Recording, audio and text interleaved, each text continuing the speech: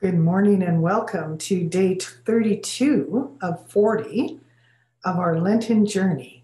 Come and see. Today is Thursday, March 25th. And we've been in the book of Revelation, and we're going to continue there today, almost to the end of it, actually. And we're going to take a look at Revelation chapter 22, verses 16 and 17. I invite you to turn there now that we can read this together. Revelation 22, verses 16 and 17. I, Jesus, have sent my angel to testify to you these things for the churches. I am the root and the descendant of David, the bright morning star. The Spirit and the bride say, come. And let the one who hears say, come. And let the one who is thirsty come. Let the one who wishes take the water of life without cost. The word of the Lord. Prior to these two particular sections of scripture in Revelation, basically, the doctrines of the church have been summarized. The doctrine of the church, the gospel, creation, revelation, and last things. And we're almost at the end of this book, and it's kind of like this triumphant moment is beginning to take place. It kind of makes you think of a composer of music or a orchestra leader as they begin to come to the climax of the symphony they've been playing, and everything is going to crash forth upon the scene. I can't even imagine what that will look like, that moment in time. And now, in this final section, all the revealed truth of God is crystallized in these two verses. David, Israel's greatest king, stands for the glory of the whole Israelite economy. But that's nothing compared to Jesus Christ. He is so much more. He is not only great David's greater son, but he is Lord and King of this new Israel. He is also David's Lord. He is the prophet Isaiah's everlasting father. Before Abraham was, he is. Indeed, he was before all things. We have learned that so clearly. He is, in two words, both the root and the offspring of David, both his ancestor and his descendant. There is nothing from beginning to end that Jesus is not. And it's expressed because he is the Alpha and the Omega, the beginning and the end. All of history is tied up in Jesus Christ. Jesus declares here one of the great I am statements. Basically, it is, I am Jesus, the bright morning star. He heralds the dawn of eternity for you and for me. And Jesus is telling us that this life is only the prelude to the real life of the world to come. This life we have here and now, empowered by the Holy Spirit. And he's sending his angel with this testimony to the church. And in so doing, he's just showing us his love, his power, his wisdom, all that God desires that you and I will have and will walk in here and now as his creatures, as his beloved. For we are indeed the beloved of God, the bride of Christ. And this divine truth that Jesus is presenting embraces all of time, all of eternity, It cannot be changed. Jesus is offering this invitation, this final invitation of Scripture. Come. This simple word, come, is an invitation to the person who is hearing these words. That's you. That's me right now. Come. It's an invitation to those who read these words. It is an invitation to the church. And it's more than that. It's a prayer. We are praying, come, Lord Jesus, come. Return for your bride. You know, it's strange perhaps to be thinking about these things in the midst of Lent, but it's just where the Holy Spirit wants us to go. The Holy Spirit is asking, do we want more of Jesus? Do we want to more fully embrace the joys of salvation that are ours in Jesus Christ? We are reminded of how Jesus offered this water of eternal life to the Samaritan woman. Eternity was hers.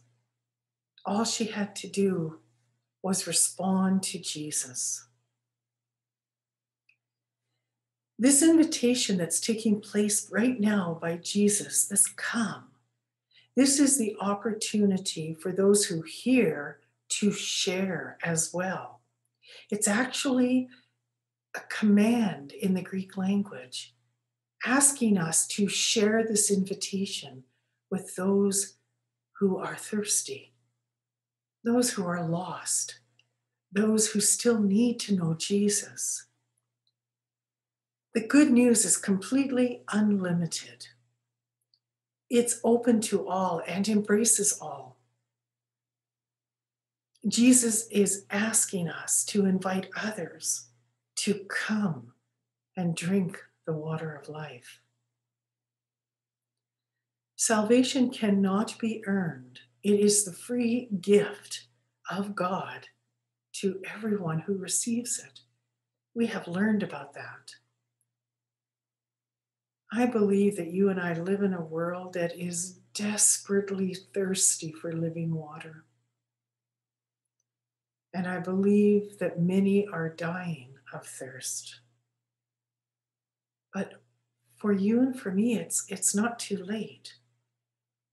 You and I have the opportunity to invite everyone we come across in every possibility where God opens the door to us.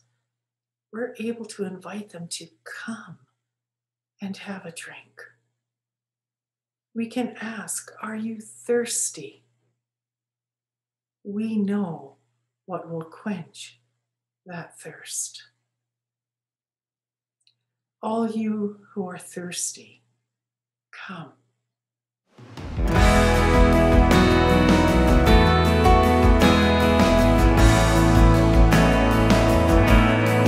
All who are thirsty, all who are weak, come to the fountain, dip your heart in the stream of life. Let the pain and the sorrow be washed away in the waves of His mercy. As deep cries out to deep, come Lord Jesus, come. Come Lord Jesus, come. All who are thirsty,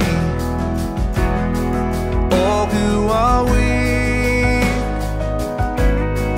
come to the fountain, dip your heart in the stream of life. Let the pain and the sorrow be washed away waves of his mercy, as deep cries out to deep. Come, Lord Jesus, come.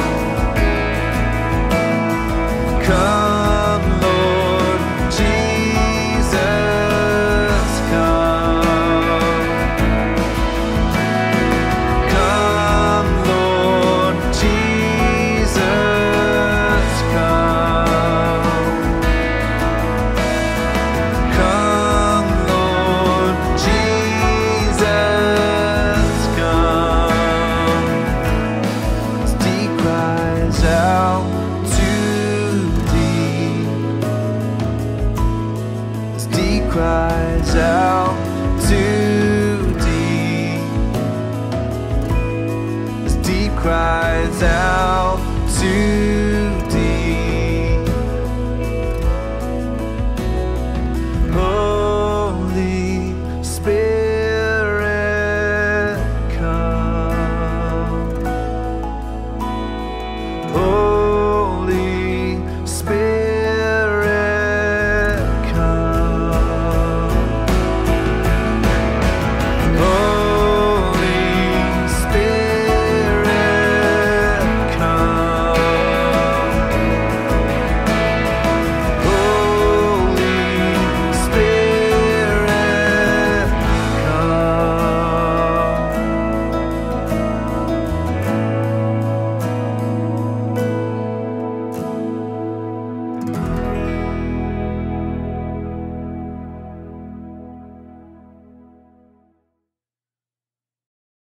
Oh, come, Holy Spirit, and quench our thirst.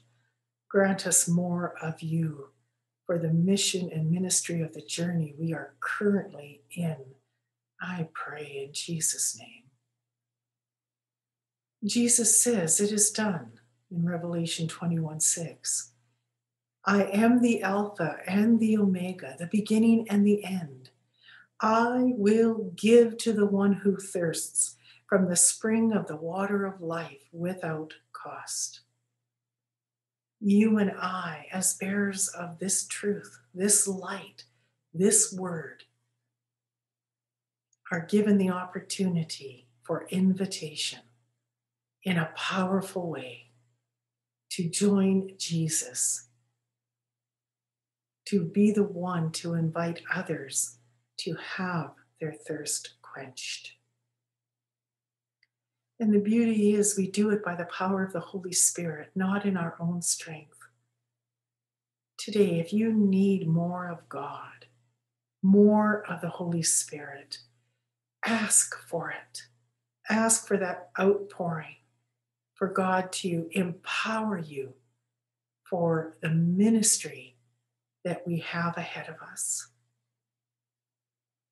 My hope and prayer is for an abundant harvest, that God will open the door as we invite, many will come in. God be praised. Come and journey.